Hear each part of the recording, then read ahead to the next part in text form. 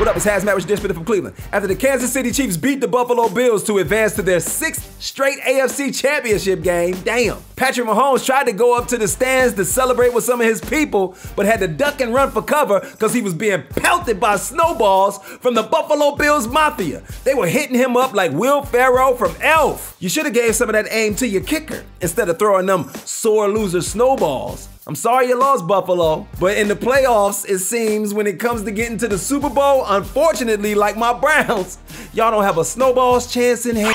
Actress Reese Witherspoon is catching heat for scooping fresh snow off of her car, putting caramel and chocolate recipes on it and eating it. People said that's unsanitary. Reese said when they was kids, they used to drink straight from the water hose. So did I. I could see if the snow had a footprint in it or it was freshly plowed off the street.